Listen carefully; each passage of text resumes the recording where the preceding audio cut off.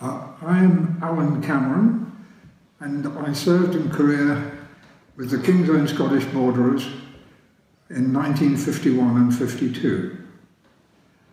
And we arrived in Korea from Hong Kong, where we'd been stationed before, and it was a bit of a shock because we had expected to have a leisurely disembarkation, but it was the start of the big Chinese drive down through Kap Yong, and so we were suddenly told we had to be up at Kap Yong the next morning.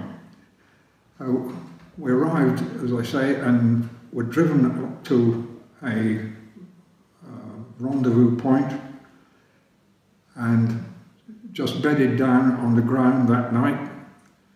We all had a blanket with us and a greatcoat, and we just put that over us and woke up next morning with frost all over the greatcoat, which was a bit of a shock, having just come from Hong Kong.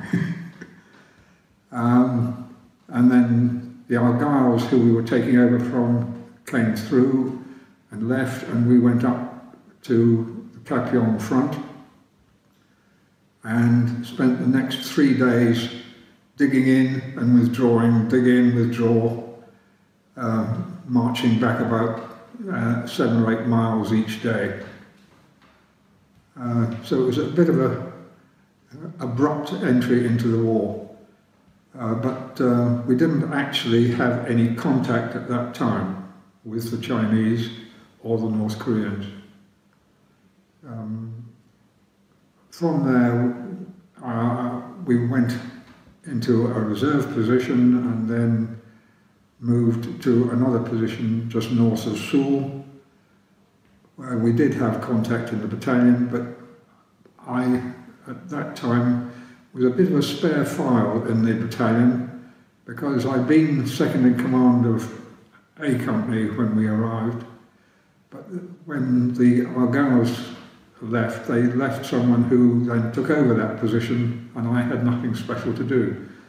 So when our intelligence officer was injured in a traffic accident, I took over as intelligence officer for about 6 or 8 weeks.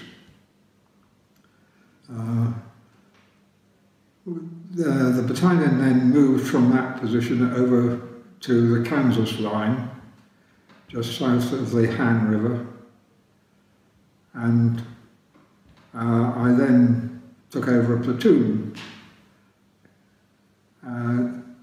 We were in a defensive position there, and there were minefields all around, and I remember that on one occasion a Korean man was coming down the road towards our position and walking along the embankment on the side, which I knew was mined, and all the jocks were shouting at him and waving, saying, "Get off onto the road," and he didn't, so he just kept on walking till he hit a mine. So I then had to go into the minefield to get him out, and our regimental aid post came up and took him away in a stretcher jeep.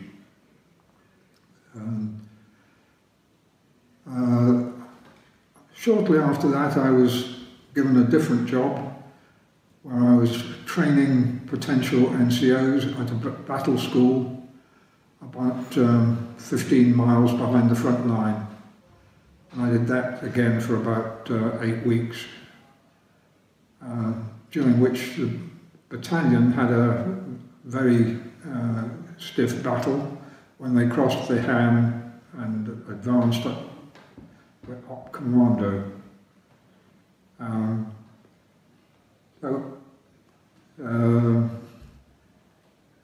I went back to the battalion as a second in command again of A Company, and in November we had our big battle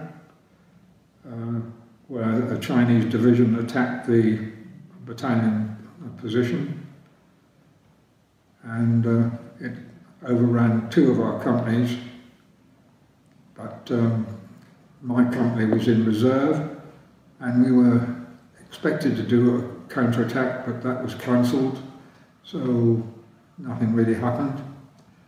And after that I became a platoon commander again in A Company, and we pulled back to a shoulder on Hill 355, which was the big hill in the centre of the division's line, front line position.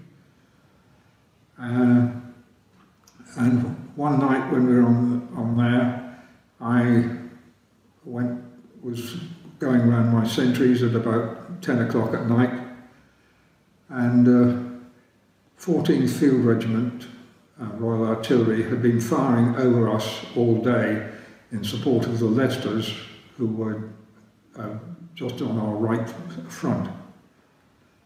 And I suddenly realised that this latest salvo was sounding very close, and in fact it came in and hit our position while I was walking along, and I received a wound in my chest and in my left arm.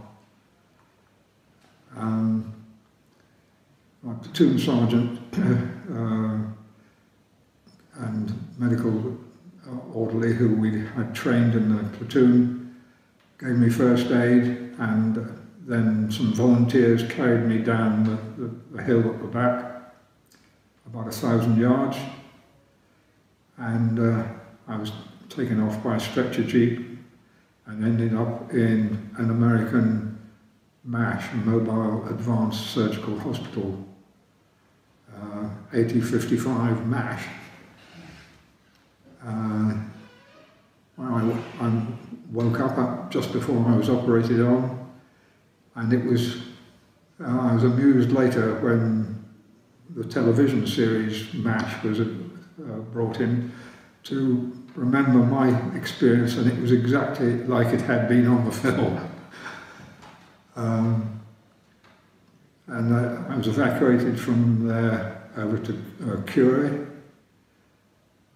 where I spent, that was on the 21st of November. I was wounded and evacuated, and the snow and winter arrived on the 23rd, because I remember a chap coming into the tent in the MASH, and he was covered in snow and stamping his feet. And I thought, yeah, I timed that rather well.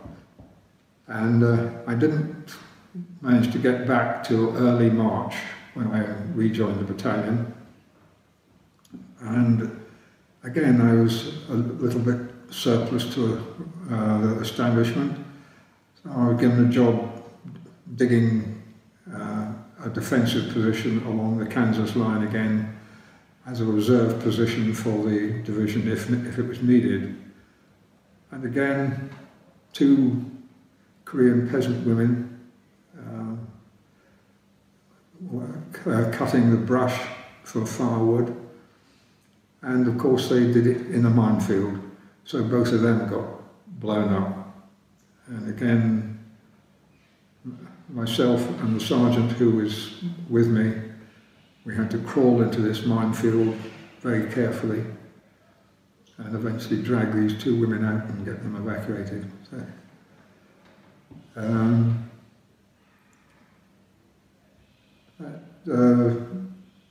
after that I became second in command of D Company, and I just used to go up. I used to enjoy very much driving up. We'd go up late at night at about 4 o'clock in the morning to do our resupply of the front line, and we'd go to a jeep head and then man pack with porters all the way to the front line, about 1,000 yards. And on the way back, the dawn would be breaking, and I remember it was such a lovely sort of feeling, driving back to the camp in the dawn in Korea. I really did enjoy that immensely. and then eventually in July of 52, I was put onto the advance party of the battalion, which was now due to return to Hong Kong, and I left Korea in July 1952. As you can see, although I did spend a reasonable bit of time actually in the front line with platoons, I never had any contact with anybody, with the enemy when I was doing it. So I enjoyed my time in Korea, basically. I had a couple of frights, but that was about it. Have you been back to Korea? Yes, I've been back twice since then. What do you think? The first time I went back was privately. I went with my wife when I retired from work, and I was really surprised to see how big Seoul had got and how well developed and everything else. Because my memory of Korea was that everybody was wearing white, all the peasants were wearing white, and there were no trees virtually on any of the hills. They'd all been either burnt off or shelled off with napalm and stuff, and all the peasants collected the brushwood underneath it for firewood. So I was really surprised when we drove up to my old platoon position in Kansas Line to see trees all over the hills and everybody dressed in what I would now call normal Western dress. It was the thing that really impressed me most. The next time I went back was an official visit when I took one of my grandsons with me, and that was in November 2013, and I was really quite humbled by the reception we were given and the way we were treated as such honoured guests, and how everywhere we went, talking to the ordinary people, as soon as they knew we were veterans returning, they all shook our hands and said, "Thank you, thank you." And it was a very humbling experience, but I could understand why, because, let's face it, Seoul is only 30 miles from the border, and the Koreans know what life is like on the other side of that border. Yeah. I think that's about all I have to say, really. Is that any interest to you? It was wonderful. I too am very grateful, and that's why I'm here. Thank you so much for your service. You're very correct. On the other side, the north of the 30th parallel, Yeah. they can't enjoy the freedom and prosperity that we enjoy. No, I mean, they live a terrible life in the north on the whole, don't they? All the ordinary people, that is, do. Yeah. So hopefully, in your lifetime, there will be one Korea. One does hope so. Yeah. There are two other little incidents which I'd like to mention. First of all, shortly after we arrived, we were given a company of Korean porters whose job it was to carry all the resupplies and ammunition and stuff up the hills, so that the soldiers just did the fighting, shall we say.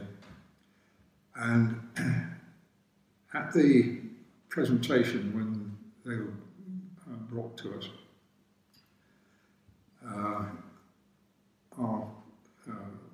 one of our majors, Alan Smythe, was in charge, but he turned to this little sergeant who was actually going to be the person physically in charge of the porters' platoons, and said to him, "Okay, they're all yours now." And this little sergeant walked forward about 5 paces and started screaming at the porters in a foreign language, which we didn't understand. And all the Koreans shot to attention. And then he shouted something else, and all the section leaders came out and formed a line in front of him. And he then went down the line, slapping each one on the face left and right. And of course, Major Smythe went absolutely berserk, saying, "What on earth are you doing?"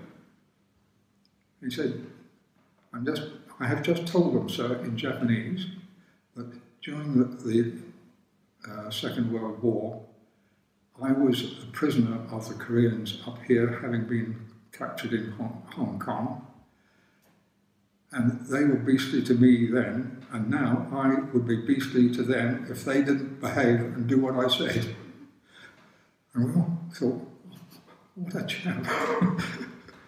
He had been 2 years in Korea with just a jersey and trousers, even through the winter. So he was, shall we say, a bit bitter about Koreans.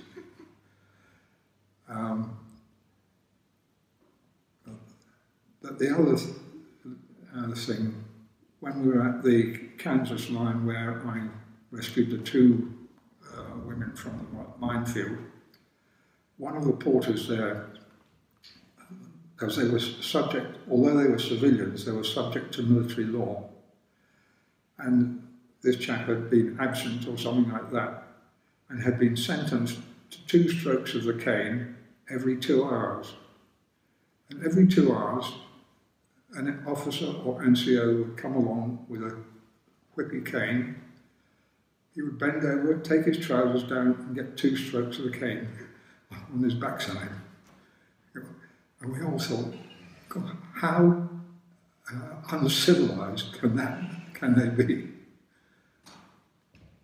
It was really weird. That's it. Do you know why he was whipped? No, I think he'd been absent without leave. And literally, every 2 hours, they'd come on and give him with a cane on his backside. A Korean person? Yep. Interesting. Yep.